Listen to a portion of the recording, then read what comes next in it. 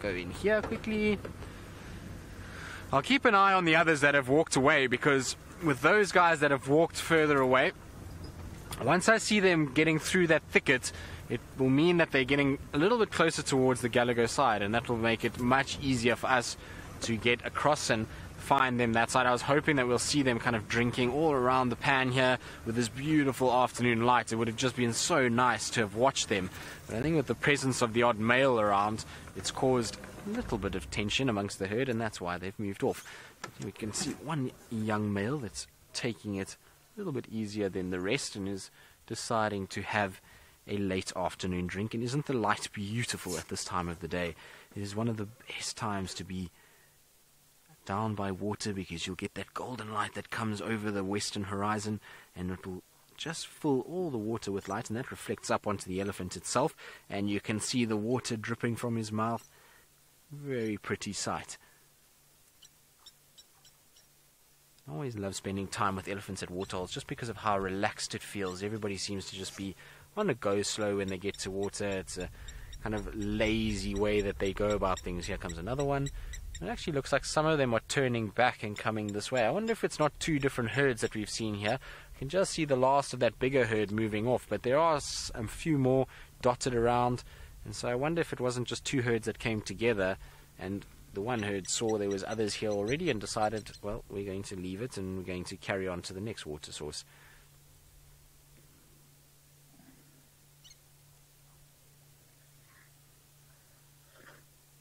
But it's good that the elephants are slowly coming back. This is definitely the most positive sign of a herd being in the area and spending time that we've had over the past few weeks. So there's been quite a few down on Chitwa way, and speaking to the guys, the other rangers around us, they said they've had quite a lot of elephants down near the eastern boundary and around Cheetah Plains and Koro side.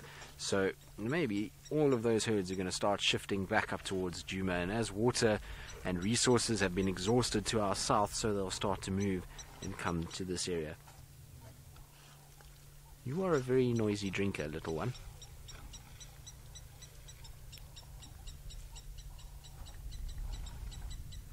Can you hear it sucking up the water? What are you doing? Now, normally when elephants drink, they'll make a sucking sound to get the water up, but after that it's fairly quiet. But this one, you can actually hear it sucking when it's pushing water into its mouth. What are you doing? I wonder if there isn't a lot of debris on this water that when it sucks it, it's able to almost filter it over its tongue. It's interesting.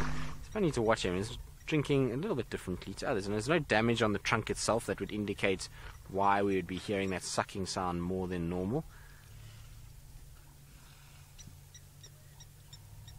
There comes a whole bunch of others, young males. It seems as though all the young boys have decided there's no ways that they are going to bypass, and actually more elephants are coming down past us as we're speaking. So here comes the rest of another herd that is coming down. So exactly what I first thought is that there are two different herds here.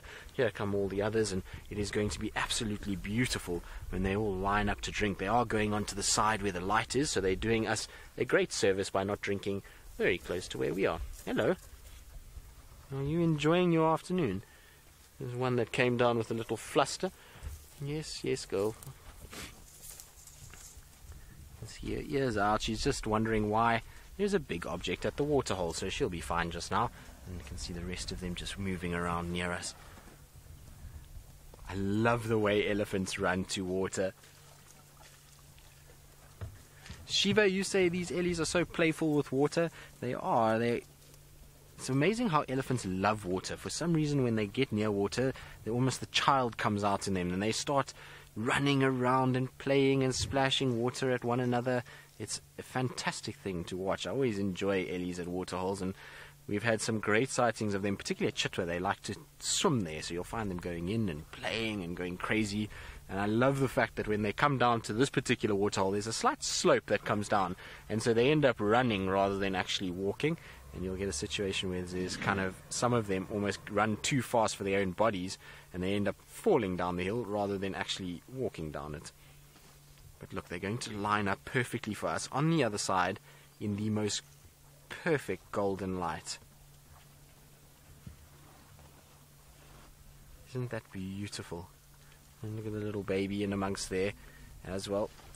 As the smallest one is now packed firmly in the middle of all of the adults, so you can see it kind of taking it easy. And on the right hand side we're going to find 2 Egyptian geese coming through as well. They were just coming past. There they come.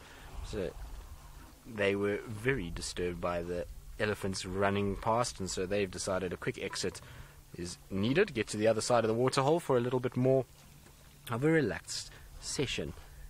Very cool. Look at the young bull watching them go past. I'm sure he's tempted just to run in and chase them off, as young males often do, but at least he's decided not to, and the Egyptian geese are safe for another day.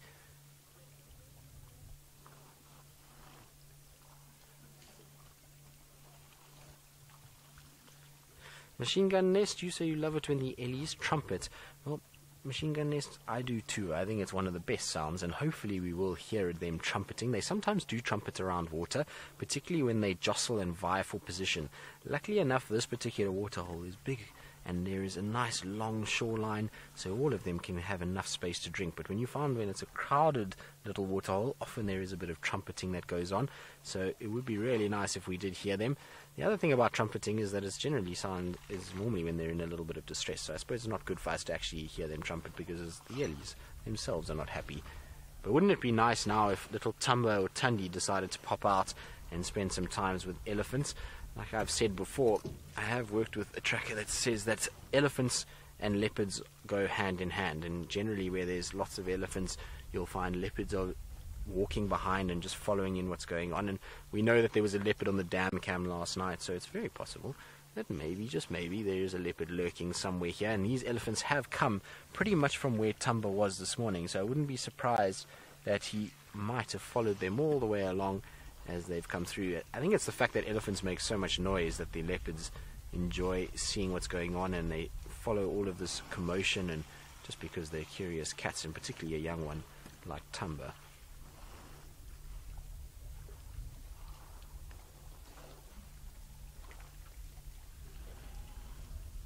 But the best thing about Ellies at a waterhole like this is just the sounds that are made. It's so nice to hear them drinking and splashing and snorting. Safari Wild Man, you say you love the afternoon sun. Well, it is very pretty, and particularly at Gari Dam at this time of the day, the afternoon light that comes across this waterhole is exquisite, and when the Ellies come down, it is the perfect place for them to drink on that side, because we end up with a situation where we get this golden reflection on them. So it is really nice when we get the elephants here in the afternoons. It's very pretty indeed. I would love to actually see a pride of lions lined up, so the Nkuhuma pride lined up along the water's edge in this afternoon light would be quite nice as well. But today we've got the Ellies, and we'll certainly take that. I'm just as chuffed with Ellies as anything else. Why are you reaching so far in, little one? And that one will still be learning exactly what to do with its trunk. It's about the age where it's got a pretty good handle on what's going on. I would say it's between 1 year and 2 years, and generally by 2 years they're effectively using their trunk quite well, so it will have a handle of what's going on. But every now and then there'll be a little malfunction, and water, I think, poses a few challenges from time to time, and they watch the adults. And you'll often find with adults, when they first come to a waterhole, they'll drink very close to the edge of the water, but as the water is disturbed from them drinking, so they start to reach further and further. And I think that little one is just mimicking what it's seen from the adults, and that's why it was reaching so far. Now, I was talking about leopards just now, and they're synonymous with elephants sometimes, according to some, and it seems as though Byron is still with the old legend Mvula, and it sounds like he's decided to clean himself up after his meal.